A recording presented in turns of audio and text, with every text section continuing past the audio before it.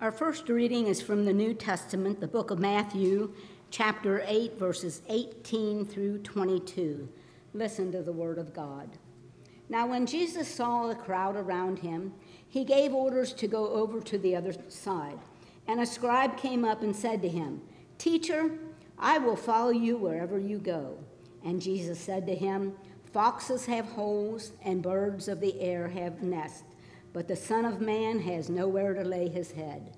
Another of the disciples said to him, "Lord, let me first go and bury my father." And Jesus said to him, "Follow me, and leave the dead to bury their own dead." This is the word of the Lord. Our second scripture reading is also from the New Testament, from Peter's first letter. I shall be reading chapter 4, verses 7 through 19. Again, let us listen to the word of God. Peter writes, "The end of all things is at hand. Therefore be self-controlled and sober-minded for the sake of your prayers. Above all, keep loving one another earnestly, since love covers a multitude of sins. Show hospitality to one another without grumbling. As each has received a gift, use it to serve one another as good stewards of God's varied grace. Whoever speaks, as one who speaks oracles of God. Whoever serves, as one who serves by the strength that God supplies, in order that in everything God may be glorified through Jesus Christ. To him belong glory and dominion forever and ever. Amen. Beloved, do not be surprised at the fiery trial when it comes upon you to test you as though something strange were happening to you, but rejoice insofar as you share Christ's sufferings, that you may also rejoice and be glad when his glory is revealed. If you are insulted for the name of Christ, you are blessed, because the Spirit of glory and of God rests upon you. But let none of you suffer as a murderer or a thief or an evildoer or as a meddler. Yet if anyone suffers as a Christian, let him not be ashamed, but let him glorify God in that name. For it is time for judgment to begin at the household of God. And if it begins with us, what will be the outcome for those who do not obey the gospel of God? And if the righteous is scarcely saved, what will become of the ungodly and the sinner? Therefore, let those who suffer according to God's will entrust their souls to a faithful Creator while doing good. Friends, this is the word of the Lord. Thanks be to God. May God add his blessing to the reading and to the hearing of his holy word.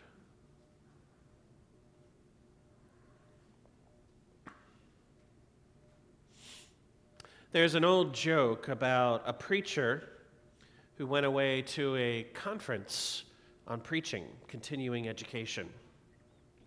And when he came back from the conference, naturally his parishioners asked him, "What did you learn?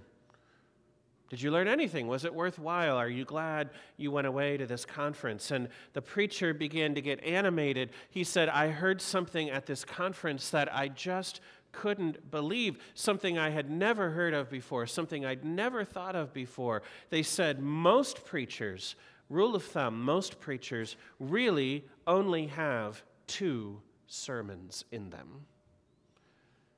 And that they keep preaching the same 2 sermons over and over again, repackaged, maybe reorganized based on different texts, but basically the same 2 sermons being preached again and again. And when he finished, he looked at his parishioners and he said, "Can you believe it? Have you ever heard of such a thing?" Finally, one of his parishioners kind of looked up and said, "Well, honestly, we just can't wait to hear your second sermon." I'm glad you laughed. Now, I certainly understand the idea of preachers preaching the same message or similar messages over and over again, although I hope most of us have more than two messages in us. But I would say that if I would find myself preaching the same message over and over again, it'd probably be boiled down to these two words: get serious. If I were to find myself, I would guess, preaching the same message or a similar message multiple times, I would think it would probably be a message of exhortation. I exhort you to get serious about your faith. I exhort you to get serious about your relationship with Jesus Christ. I exhort you to get serious about living your life as a Christian. And the reason would be very simple. Notoriously, we who live in what is called the West, in the United States and Canada and Europe, we are notorious in the global church for having rather flabby faith. I recently read some statistics that were kind of shocking. One study showed that 80% of American Christians between the ages of 18 and 29 have premarital sex. And that more than 50% of the abortions in America are had by Christians. A majority are had by Christians. 64% of Christian men and 15% of Christian women are addicted to pornography, and I'd say those statistics are probably low. And the difference in the divorce rate between Christians and non-Christians in America is negligible. You really can't tell any difference at all. Folks, those are scandalous statistics. There's a disconnect somehow in our lives, broadly speaking, as the capital C church. There's a disconnect between what our faith teaches and the choices that we are making in our lives, how we choose to live. There's a disconnect in the passion, in the commitment, in the holiness, in the substance of our faith. Let me ask you a question. Are you somebody who's been a Christian for years and years and years, someone who's been a member of this church for decades, and yet in your faith, in your character, in your habits, you are pretty much the same person you were 10, 20, 30 years ago? Are you somebody who's been a Christian for years and years and years? You've been a member of this church for decades, but you still will not or cannot pray out loud. That's often taken as a sign of the difference between a toddler in the faith and an adult in the faith. Are you able and willing to pray out loud? Are you somebody who's been a Christian for years and years and years? You've been a member of this church for decades, but you still don't know the Bible. You still don't read it. You still don't know it any better than you did 5 years ago. Are you somebody who's been a Christian all your life, but you've never shared your faith with anybody?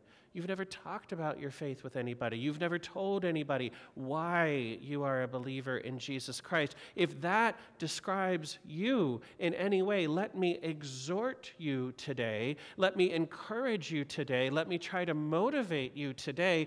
Get serious about your faith. And the reason is clear. Peter tells us in our second reading for today, the end of all things is at hand. It's coming. As Paul tells the Romans, salvation is nearer now than when we first believed. We are closer to the end today than we have ever been before. Today is Christ the King Sunday, the last Sunday, as I said, of our liturgical year. Today we're finishing what we began all the way back on the first Sunday of Advent in 2019. Oh, we had no idea what was coming, did we?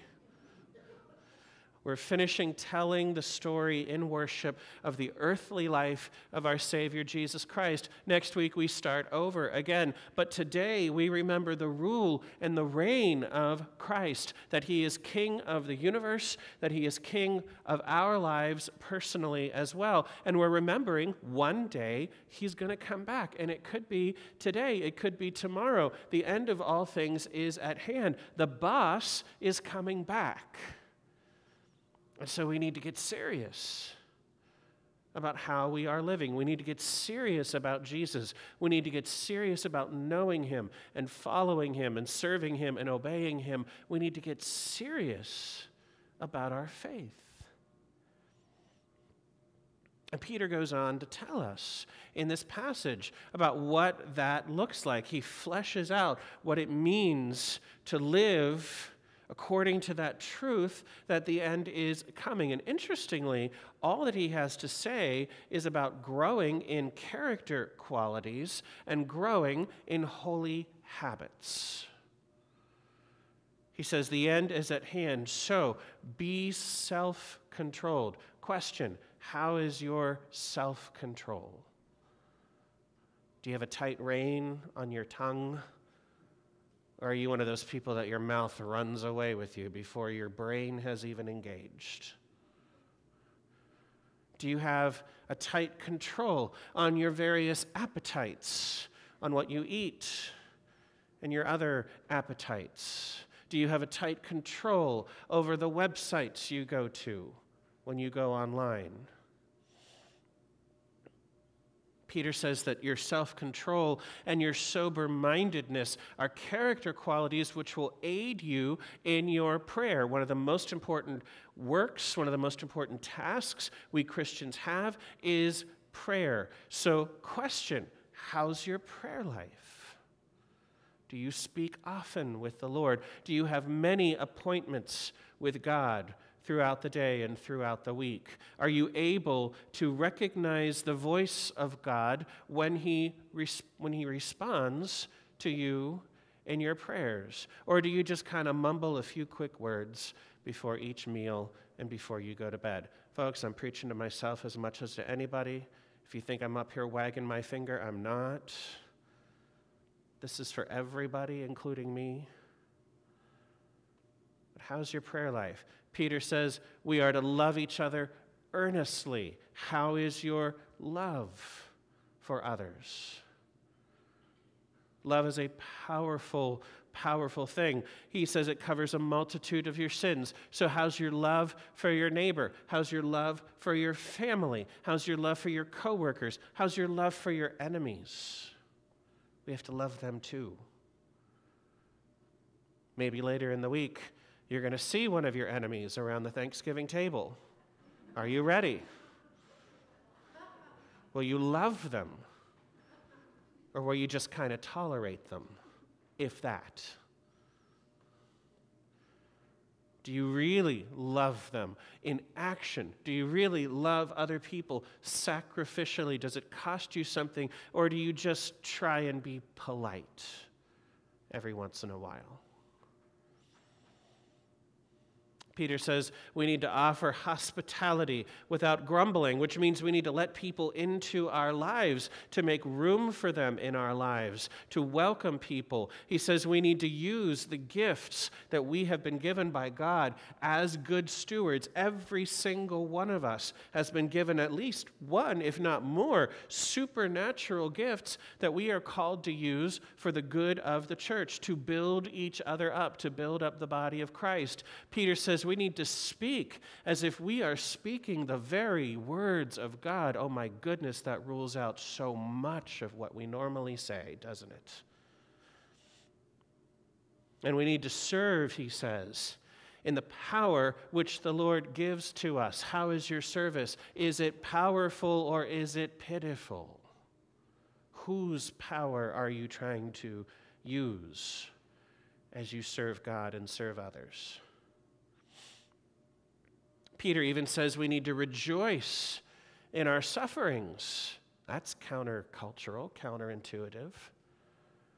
That we need to rejoice especially when we are suffering for doing good, because when we do, we're following in the footsteps of Jesus, and we will be rewarded by him. Basically, Peter is exhorting us, calling us to strive each and every day for Christian maturity, to systematically and pervasively apply our Christian faith to all the different aspects of our lives.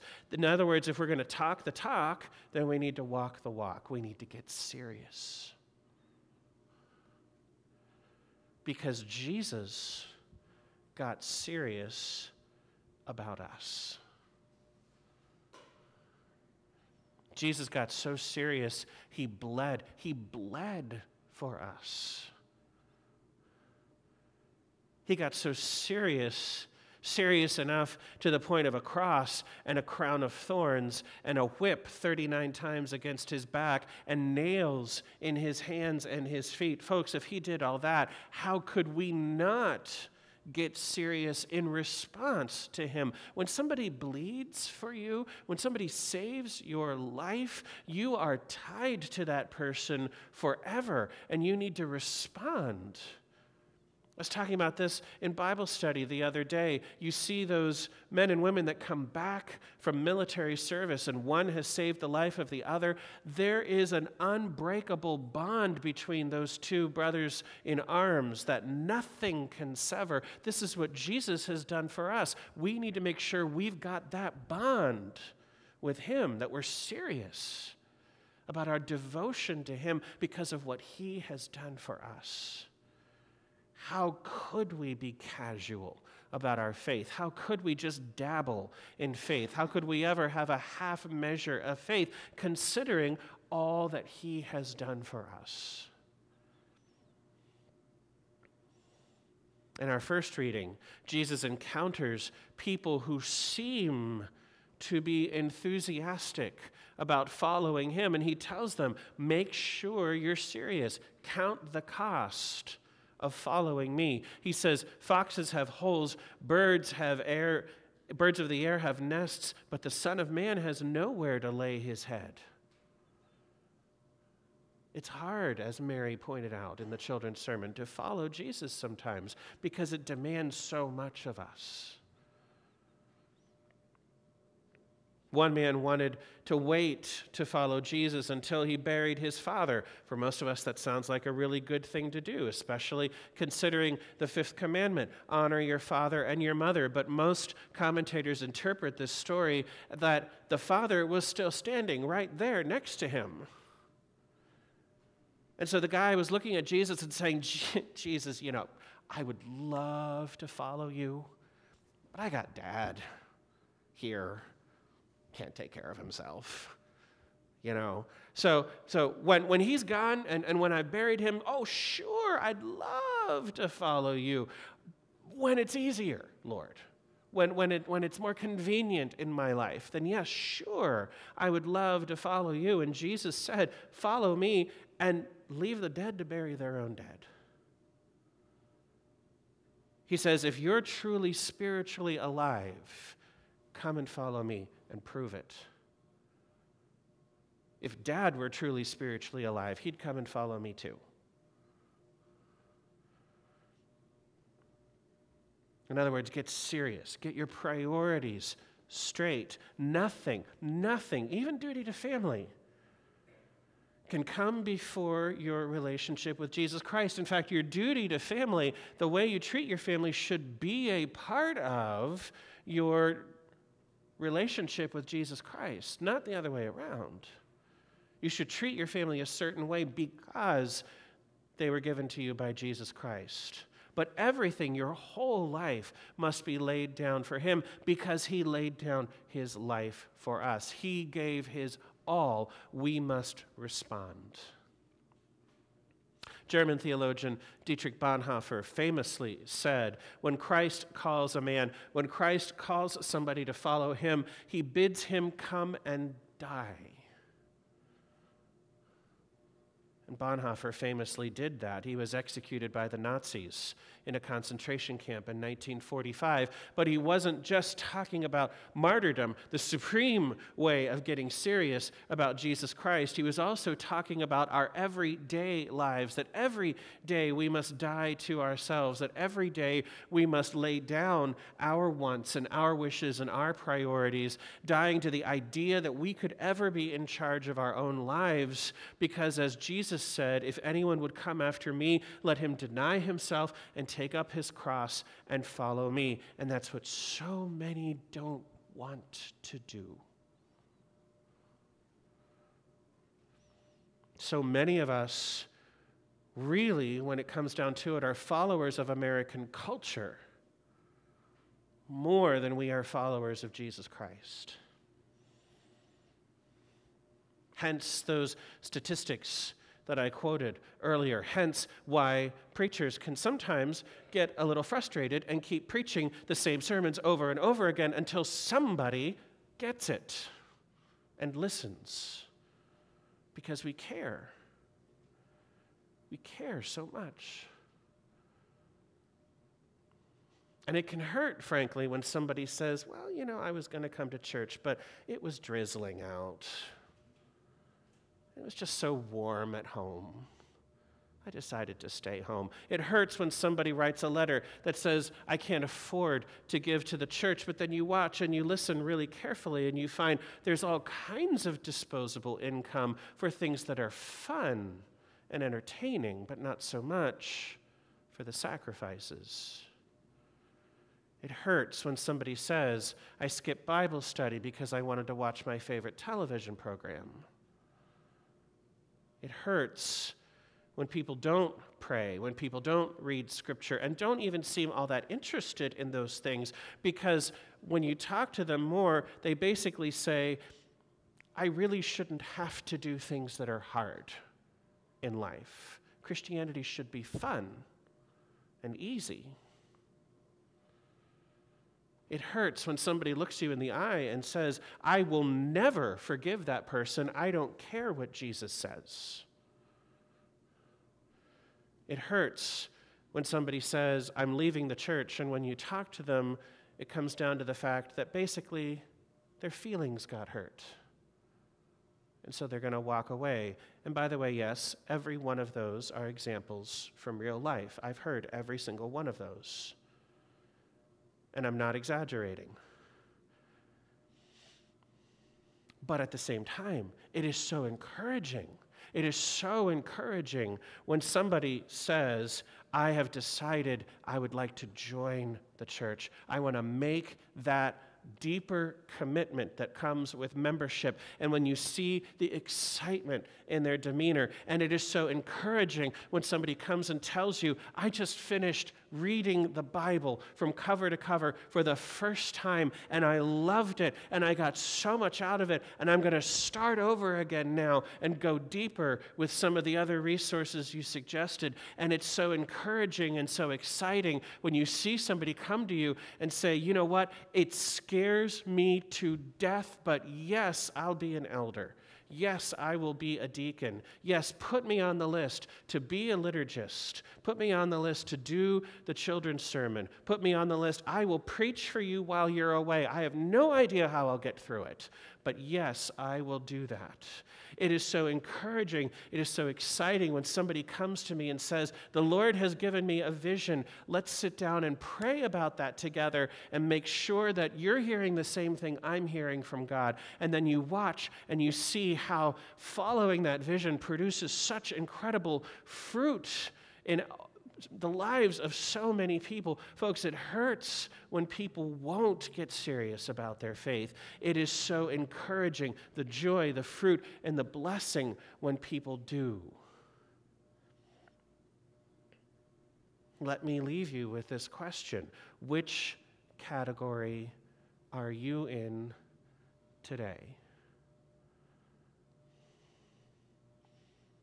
And if you're somebody that is serious about your faith, let me encourage you, let me exhort you to keep at it. I probably don't have to exhort you all that much because you've probably already learned that, as it says in Nehemiah, the joy of the Lord is our strength. Let me encourage you to keep going in that joy and that strength. If you are not serious, if you haven't really, fully, truly given yourself to Jesus Christ, let me again point you to the times that we're living in. Let me again point you to 2020 and ask, what more does God have to do to get your attention? The end of all things is near. Soon and very soon, we are going to see the King. Don't you want him to find you diligently serving him when he returns? Don't you want, when the boss comes back, to find you doing what he left you to do? Or do you really want to go stand before God and look him in the eye and say, I'm sorry, Lord, but it really felt more important that I got a few more hours sleep than to come and worship you?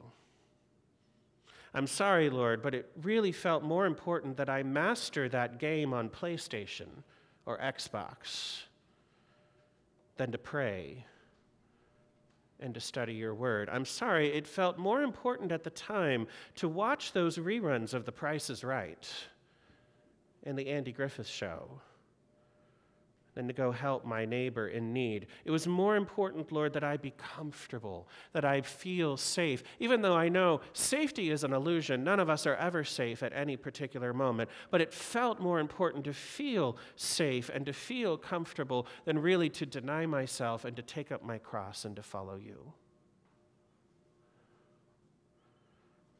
Folks, I exhort you, I encourage you, not out of guilt, but out of joy. Let's get serious about Jesus Christ. Let's get serious about his gift of salvation. Let's get serious about the Lord because the Lord got serious about us. Hallelujah. Hallelujah. To him alone be the glory. Let us pray. God, we thank you for all that you have done for us. We thank you, Lord, that the end is coming and that it may be soon. We thank you for what it promises for us, eternal life with you, eternal joy, eternal fulfillment, a place in the house of the Lord forever. Lord, we pray that you would help us to be serious about that, to live that out in our lives. Show us, Lord, ways where we need to commit to go deeper. And give us the courage to do just that. In Jesus' name we pray. Amen.